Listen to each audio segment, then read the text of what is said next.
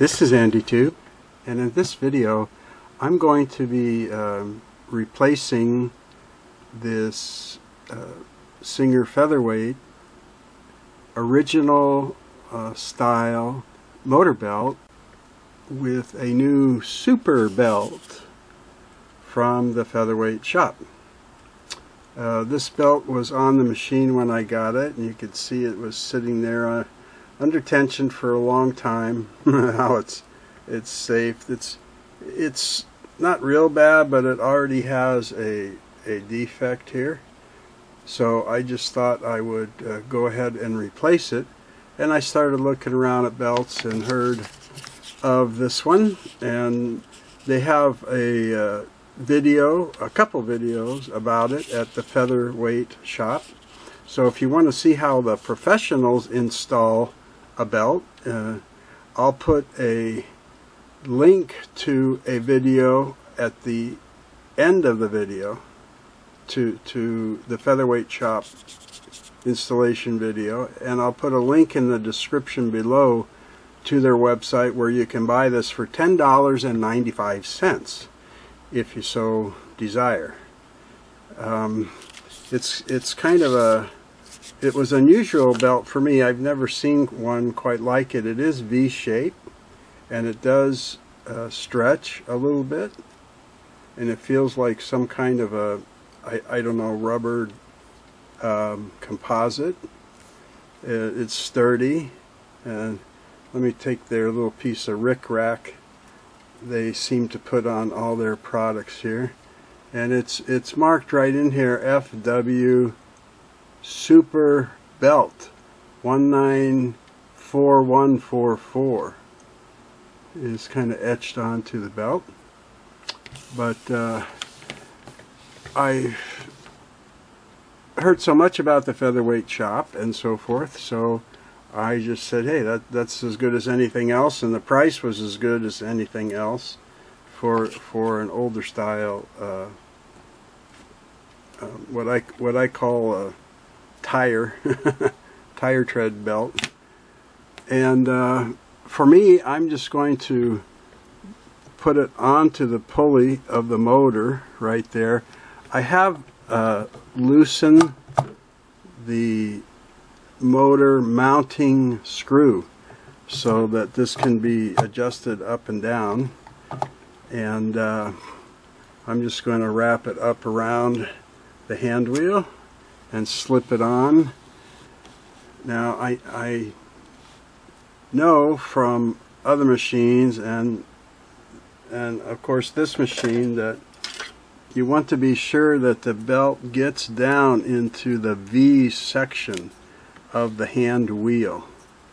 There's a kind of a ridge up here, and then you get into the V section in the middle, and there's a smaller ridge on the other side. So you don't want to let any belt that you put on get caught up on this ledge when you go to adjust the tension on the belt. You don't want it riding up on that ridge. You want to be sure it sits down in the valley, so to speak. Okay, so that's how easy that goes on, because it stretches a little bit. And I'm going to, let's see, put this in bobbin winding mode, and I'm going to hook some power up to it here and run it. And they talked about this in their video, and if you saw, I did an earlier video about removing and replacing the belt on this machine when I took the motor off. I'm just going to hook some power up here to pin 2 and 3, which is where the motor terminates. Put a little divider in there so my clips don't touch and short out. And I just have a push on and off, you know, like dimmer switch, where I can, you know, control the speed, right? So what we want to do is, I'm going to give it full power, and we want to make it so the motor runs at its best speed. You know, we don't, if you can hear the RPM drop down as I push the motor down and put more tension on the belt. You hear it come down a little bit in speed. And I think it was Harlan on my motor belt video said he had tried this belt, and he said you have to have the motor up as high as it will go, which I'm also finding. I have the screw loose and I'm lifting the motor up, and anything other than as high as it'll go does drop the RPM. So I'm thinking that that's to allow for the future stretch of the belt. I notice a lot of the regular V belts I have bought over the years, it's like, boy, they just barely, so I'm lifting up the motor here to get the highest speed.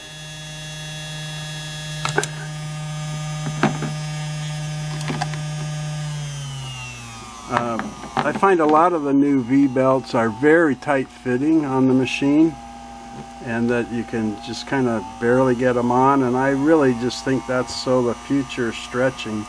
The materials they make in the belts out of tend to last many years, and I don't see this one drying out as much.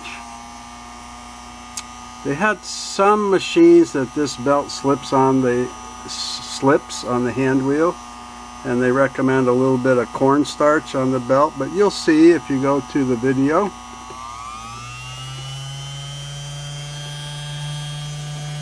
I'm happy with my motor that I restored, So let me just go ahead and put this into sewing mode, and make sure my pressure foot's up.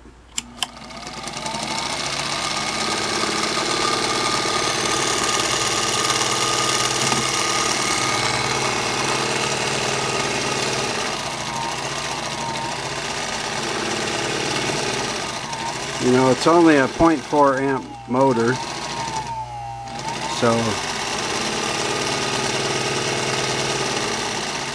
but I think that will do me well. What say you? It looks good. And you can see how easy it was for me to slip on. I kind of did it the opposite that they do in their video. They show putting it on the hand wheel first and then around the motor pulley, but I did it this way. Okay, there we go. One of my shorter videos. Thanks for tuning in to see that. I'm happy to get the machine working along well now. I'm going to start working on the tension, coming close to getting Lala to the point that hopefully I can get her to sew. Take care. Thanks for watching.